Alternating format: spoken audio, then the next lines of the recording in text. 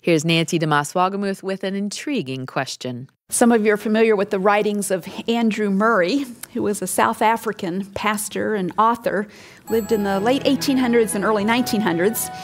And he said, if we were to ask what is Jesus' chief characteristic, the root and essence of all his character as our Redeemer, there can be only one answer.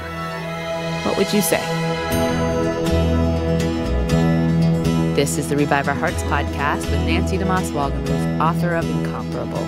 For March 8th, 2024, I'm Dana Gresh.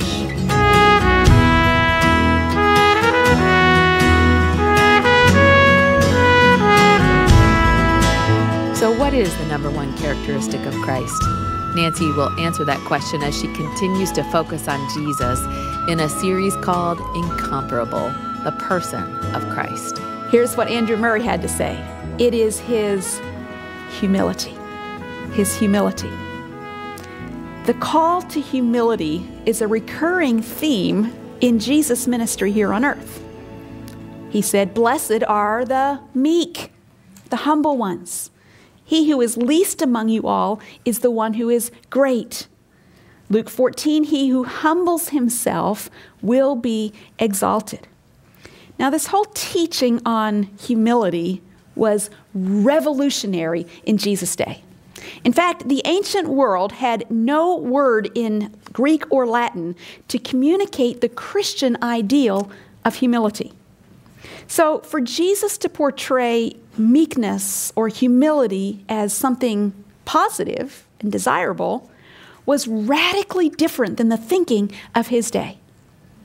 And I might add, it's radically different than the thinking of our day. Ancient philosophers thought of the word lowly, for example, as meaning cowardly or timid. And many considered humility a vice, not a virtue. So here comes Jesus to the earth, and he introduces a whole new set of values. The polar opposite of what the world values. And by the way, that's the way it is with Christ's kingdom. It's just the opposite of the kingdom of this world. And nowhere is that more obvious than in this whole matter of humility. By his example and by his teaching, Jesus introduced the concept of humility as a grace. He elevated it to a virtue. Andrew Murray has written a wonderful little book called Humility. If you can get a hold of it, do so. It's the kind of thing, mine's marked up, underlined, highlighted, notes in the margins, dog-eared, corners turned down, a little book worth its weight in gold by Andrew Murray called Humility. He says humility is the recognition that we owe everything to God. He says humility is to be nothing so that God may be all. And then he says humility, the place of entire dependence on God, is the first duty and the highest virtue of man.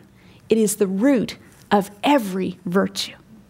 The first duty and the highest virtue of man, the root of every virtue. Now, if humility is the root of every virtue, then pride is at the root of every sin. Beginning with that moment when Lucifer exalted himself to be like God. He rebelled against God's authority and he was cast out of heaven. It was pride that severed our relationship with God there in the Garden of Eden. So to be reconciled to God, to be restored to fellowship with God, required the restoration of the humility that we lost at the fall. Make sense? Pride broke our relationship with God, so for that relationship to be restored, there had to be a restoration of humility. But how was that to happen? We were too proud to be humble. Well, Andrew Murray says, and I love this quote, he says, Jesus Christ took the place and fulfilled the destiny of man by his life of perfect humility. His humility is our salvation. His salvation is our humility.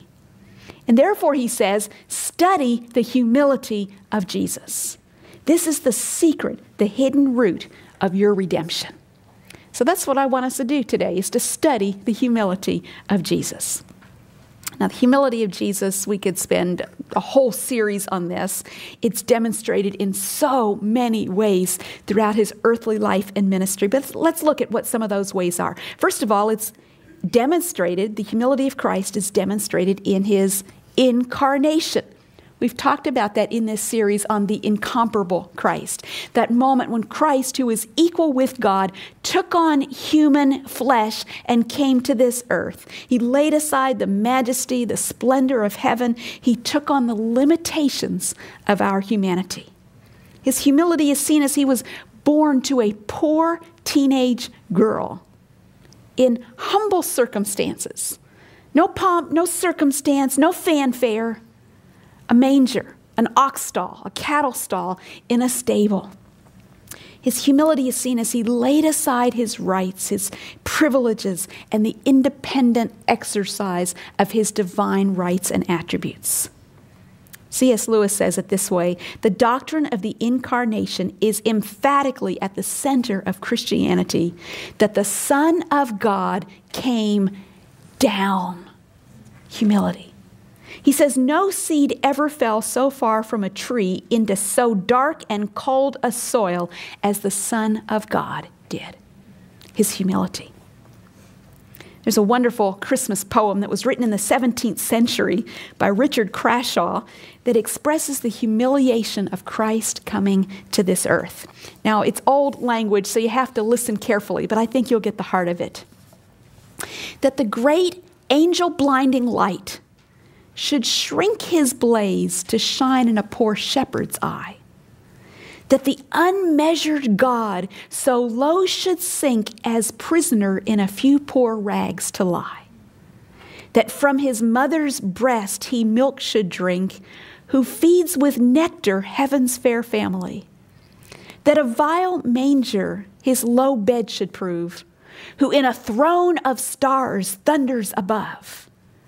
That he whom the sun serves should faintly peep through clouds of infant flesh. That he, the old eternal Word, should be a child and weep. That he who made the fire should fear the cold. That heaven's high majesty his court should keep in a clay cottage.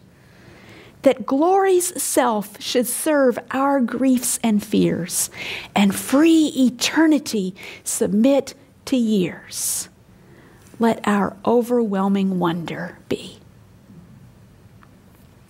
The incarnation, Christ stooping down, is a demonstration of his humility. But the humility of Christ was not just demonstrated when he was born as a baby in Bethlehem. It was demonstrated all through his life and ministry here on earth. Now, at human level, Jesus had much of which he could have boasted. His background, his gifts, his abilities, his knowledge, his inheritance, his royal heritage, and on and on. Yet the scripture says, and he says of himself, that he was lowly in spirit. And isn't it ironic, by the way, that we who have nothing in which to boast or glory should proudly exalt ourselves? So backwards. So how did Jesus demonstrate humility during his life and ministry here on earth? Well, the scripture says that he did not seek honor or praise from men, but only from God. The Gospel of John, Jesus says, I do not receive glory from people. I do not seek my own glory.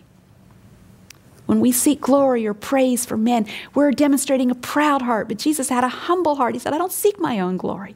I don't seek praise from men.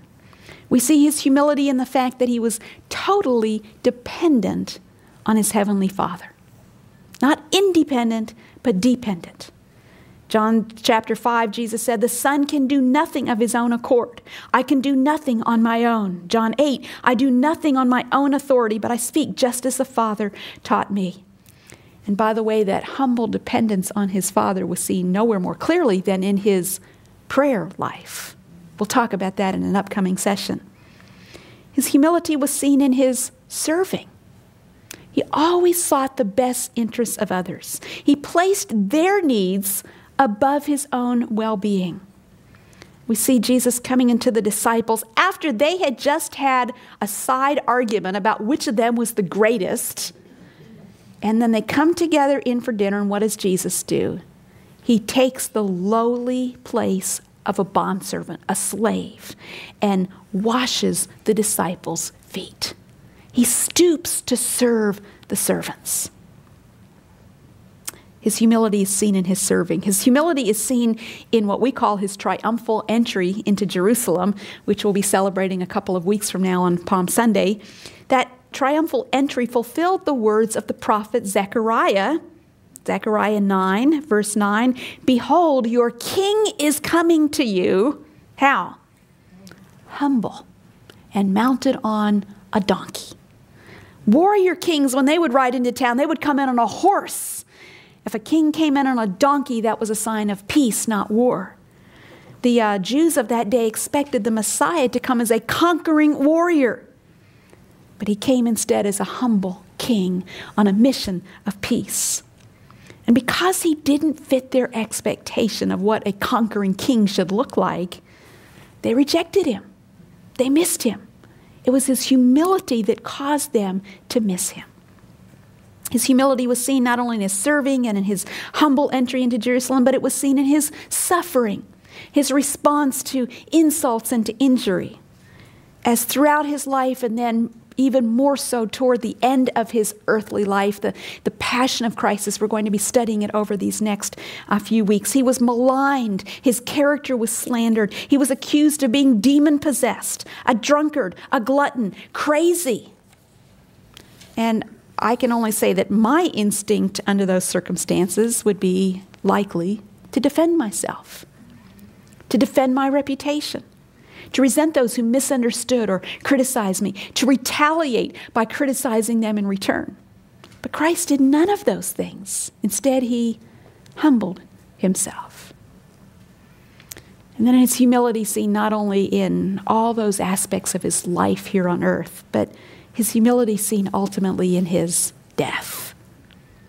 What does Philippians 2 say? He humbled himself by becoming obedient to the point of death. We see that humility as he takes his final breath and he says, "Father, into your hands I commit my spirit." A humble submission of himself to his Father. And his humility is seen in that absolute submission to the will of his Father all through his life.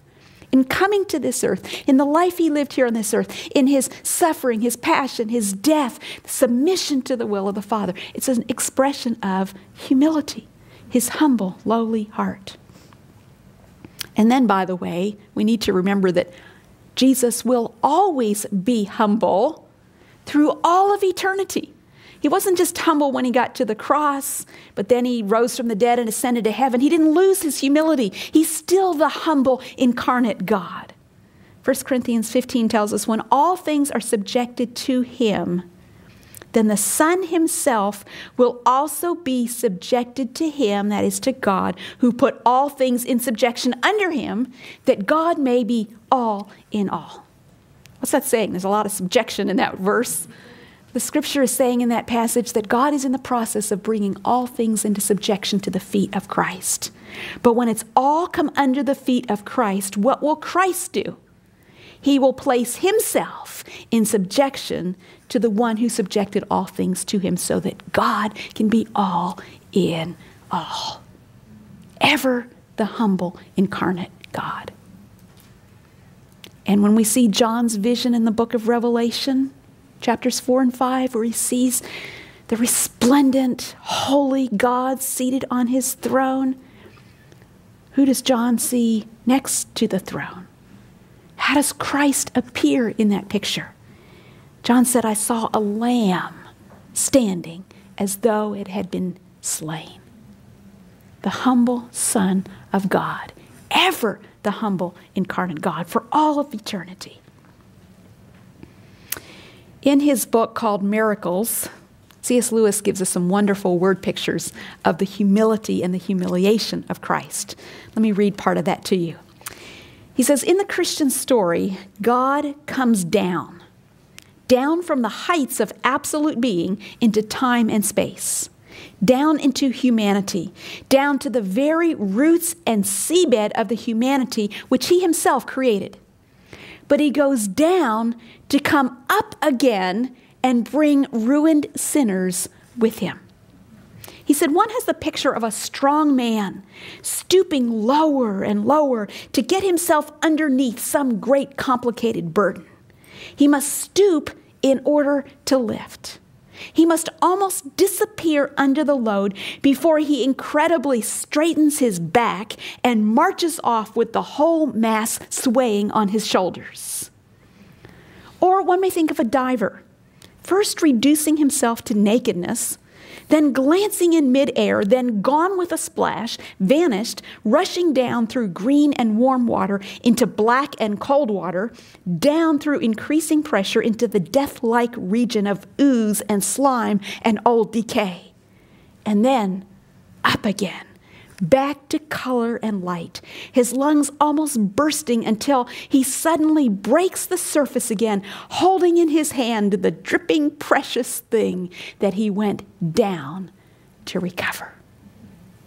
Isn't that a great picture of the redemptive work of the humble Christ?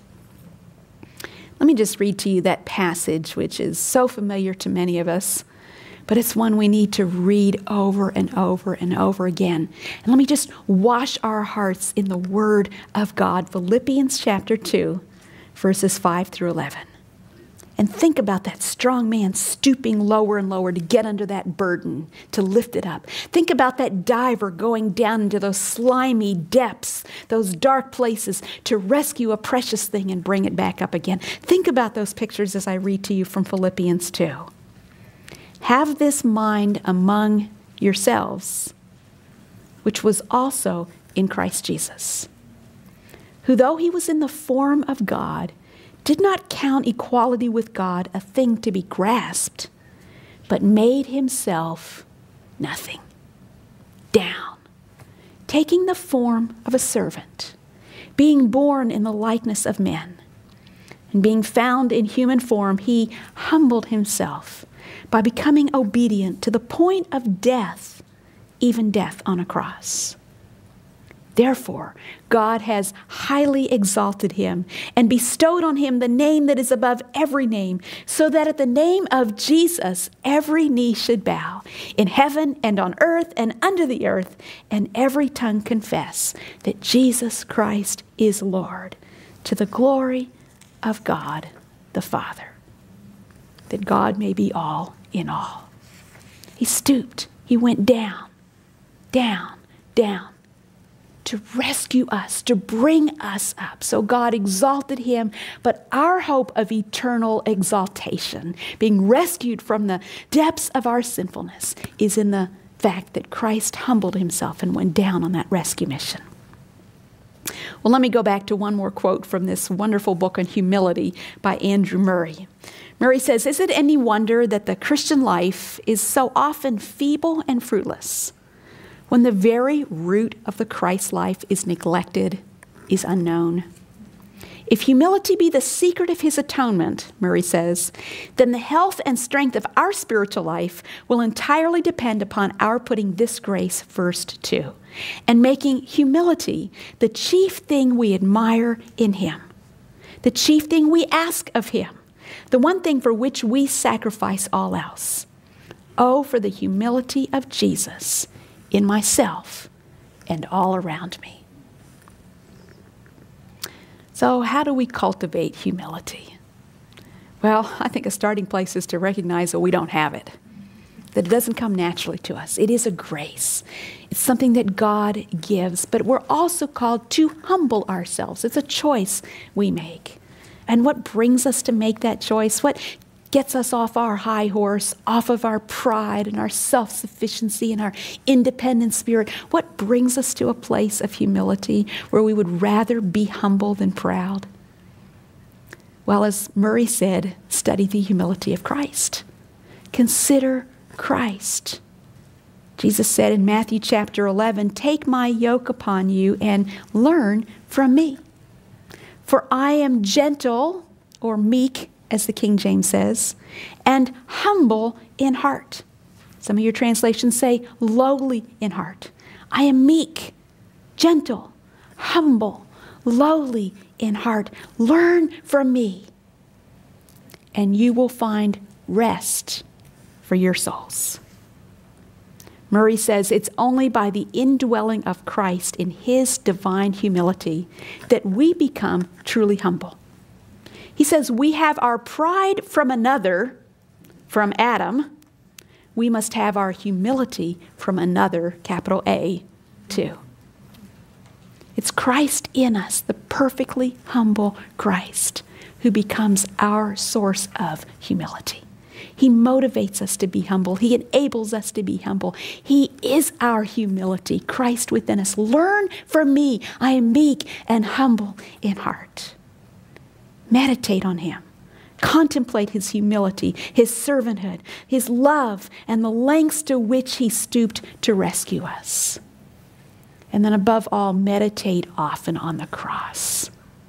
Turn your eyes upon Jesus. Look upon the cross. See him suffering, bleeding, dying, going down, down, down, down into those depths to rescue the likes of us. Meditate on Christ. Meditate on the cross. For when I survey the wondrous cross on which the Prince of Glory died, my richest gain I count but loss, and pour contempt on all my pride. Oh, thank you, Jesus, for choosing the pathway of humility, for stooping, for coming down, for going down, for reaching down, for stooping down. Out of love, submission, obedience to the will of your Father, and out of a longing, a desire to rescue us and to make us your prized treasure and possession. Thank you for lifting us up by your humility. And so today, Lord Jesus, we lift you up. We exalt you. Yours is the name above every name. You are the incomparable, humble Christ, and we love you. And forgive us, oh God, for exalting ourselves, for our pride, our foolishness, our independent spirits, our waywardness, our rebellion against you. And may we this day humble ourselves as you have humbled yourself, that you may pour out grace, the grace of Christ, on us this day. I pray in Jesus' holy name. Amen.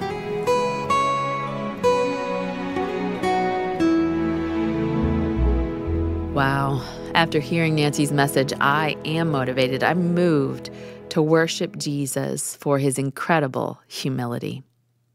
This entire teaching series has helped me appreciate the character of Jesus in a whole new way.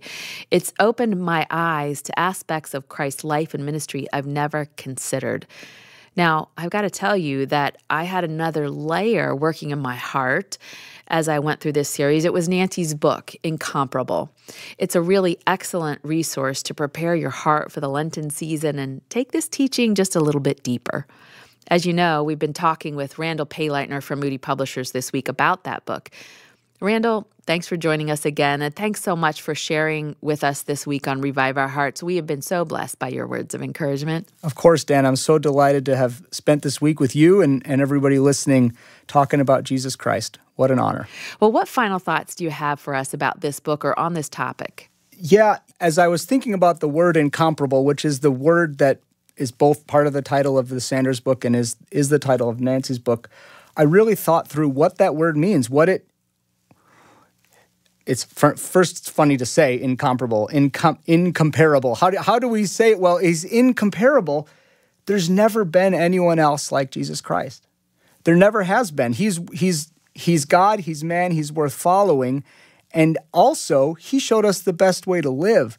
The bulk of this book is about Jesus' ministry on earth and what he did, how he showed humility, how he showed love, how he spoke to other humans, how he gave an example for the best way to live, how he served in faithfulness and how he forgave and how he was headed toward his own sacrifice the whole time. And then how, of course, at the end, we can't forget it and we must not forget it, his resurrection is the ultimate hope. He didn't stay dead. And so my hope for this book is just like we've already said, but it's also that people would see Christ for who he is, for what he did, and how there's nothing else that matters more in this life than what we do with Jesus and what we do with what he said. Oh, amen. Thanks so much for joining us this week, Randall. As we've listened to Randall Payleitner from Moody Publishers, I hope you've enjoyed hearing his insights and encouragement. He's given us some great perspective of our incomparable Christ, as well as a deeper look at Nancy's new book, Incomparable. I think that book is going to move your heart to worship as you consider the wonder of Jesus. That was true of my own life from the first page. I was in awe of Jesus, the man, the Lord, God's only Son, our risen Savior. I'd love to send you a copy of Incomparable, 50 Days with Jesus, as a way to thank you when you make a donation of any amount to Revive Our Hearts. You'll spend 50 days meditating on the life, work, and words of Christ. And to continue thinking about Jesus, check out our new Incomparable scripture card set. It's a great resource to complement the book, with quotes from Nancy on each card and verses from Scripture to keep your mind on Christ. To get either the book Incomparable or the scripture card set, visit reviveourhearts.com or call us at 1-800-569-5959. When you make a donation of any amount, you'll be able to select whether you'd like the book Incomparable or the scripture card set. That number again is 1-800-569-5959. As Nancy mentioned today, the humility of Jesus should actually motivate you and me to live lives of humility ourselves. We're going to talk more about living humbly on our weekend program, Revive Our Hearts Weekend. I hope you'll catch it tomorrow or on Sunday. Now, can you imagine the stress Jesus was under? He was constantly criticized. He invested in the lives of friends who didn't understand him, and he had an incomparable assignment from God. Yet, the life of Jesus was marked by peace and calm. We'll talk about learning serenity from Jesus Monday on Revive Our Hearts.